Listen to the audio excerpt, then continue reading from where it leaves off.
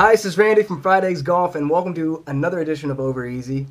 We had an amazing Ryder Cup, and I do want to talk about that here in just a second. But first, I want to say I want to have Scuba Steve on an Over Easy episode, and I want you guys to ask Scuba Steve questions. If you don't know who Scuba Steve is, he's my father. Check out some of the videos with him in it, and you'll understand why I am very excited to have him sitting next to me and you guys asking him questions. I don't want to be a part of answering those questions, so if they're technical questions, I guess you can ask them, but know that he's going to answer them. So write in the comment section below every single question you have for Scuba Steve. Whatever it is, I don't really mind. I guess it would help if it was golf related, since this is a golf YouTube channel, but I'm not even going to draw the line there. So anything you have to ask my dad, who's not sitting next to me, I don't know why I'm pointing like that, anything that you want to ask Scuba Steve, put it in the comment section below, and I will have him sit down and painfully answer every single question that you guys have. So I hope to see a bunch down there, and I want to get to that, if not next week, the week after, and make that a full Over Easy episode, just Scuba Steve. So let's get to the Ryder Cup. It was very exciting. One of the most amazing Ryder Cups that I can ever remember watching. It was exhilarating. It was every bit of the hype, that it was built up to be.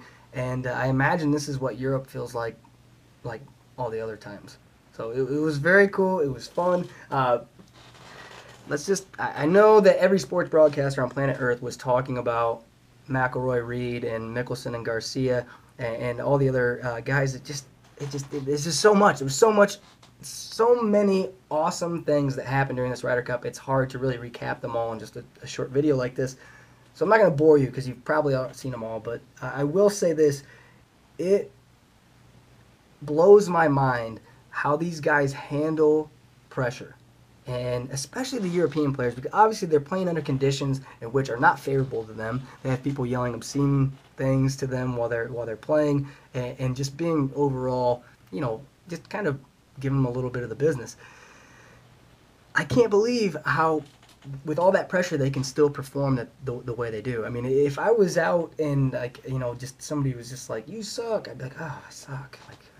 I wouldn't be able to play the rest of the day. But the way they performed, especially Reed and McIlroy, when they just kept answering one another on Sunday there, where for the first 8 holes, it was just like nothing I'd ever seen. And I don't think probably one of the greatest moments in Ryder Cup history will go down is when McIlroy drains the 60-foot putt, and then Reed steps up and drains his 25, 30-footer to right on top of him, and they're both just taunting one another, but then they leave the green, patting each other on the back like, we are killing it right now. So it was fun. It was amazing.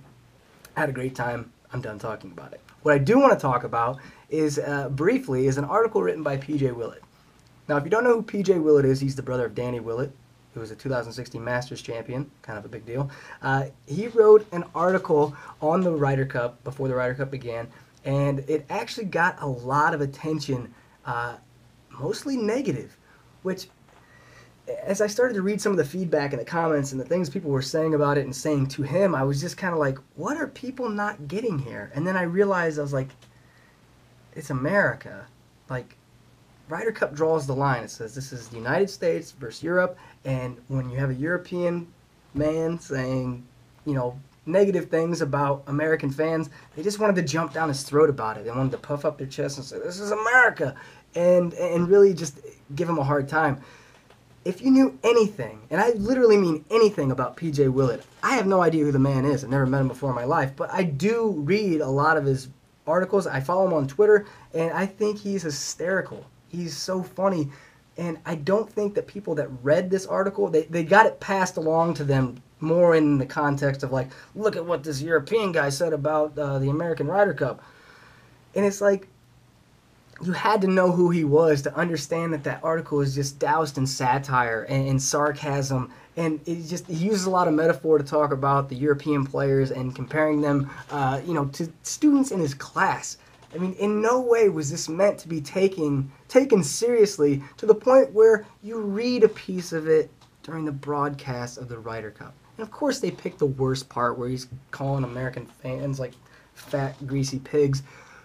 but it's so far removed from what he was saying that it reads like he's anti-American, and what he was really doing was just making fun, and he was putting on his Ryder Cup fan coat, and he was saying, hey, American fans are annoying. And he wasn't saying all of them. He was saying the people that yell mashed potatoes those few seconds after the ball's hit in order to get their 15 seconds of fame. I hate those people. I think collectively, as golfers, everyone hates those people. Why? I mean, it's the most annoying thing. It was cool like 20 years ago the first time. And even then it was just more confusing than cool. It was like, what did that guy just say French fries for? But he writes and says, you know, this is the only way they're going to win. And it just was really in your face. And people that did read it and took it way too seriously, I think, were just personally hurt. Their patriotism was, you know, challenged, and they felt the need to retaliate and be mean. But the dude's hilarious. He's funny. I suggest that you go read his other works, and you'll be like, oh, this is kind of how he writes, and it's, you know, not meant to be serious. So check out PJ Willett on Twitter too. I think he's one of the better follows on there. He's funny. Give him a second chance, and you'll see where I'm coming from. But it was cool to watch USA win. Well, I think that about wraps it up.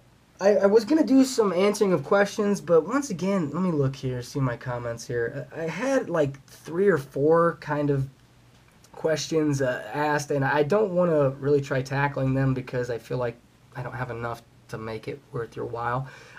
Also, if it looks like I'm about ready to do a backflip off a waterfall, I'm not. I'm just shooting on my GoPro because my stupid phone, I don't know where it's at, but my phone's battery is done. And if you've noticed, I haven't uploaded that consistently to the channel in the last couple weeks, and it's because I have 5 minutes of power on my phone while recording video to actually shoot anything. And it makes it impossible to record video when you only have that little amount of time because my battery is shot. It's an iPhone, and I can't stand that. I can't shoot video on it anymore because I had my external mic and everything, so this kind of sounds probably echoey because I have to use the onboard mic on the GoPro. So I think I have to bite the bullet and actually buy a new camera and an external mic. So that's got to happen fairly soon. Otherwise, I'm not going to be able to do any more videos more than 5 minutes long and not on the GoPro. So I think that about wraps it up. Thank you, as always, for watching. Subscribe to the channel. Thumbs up the video. Go check out PJ Willett. He is funny. And if you don't think he is, that's your opinion. And you're entitled to that. So thanks, as always, and I'll see you guys next time. Don't forget to write your questions for Scuba Steve. I really want to do this, and I want you guys to get your questions answered, because I know you have lots of them, because you ask me all the time questions about my dad, and I just thought, well, rather than me answer them, you guys should hear it straight from the horse's mouth. So I will see you guys next time. See ya.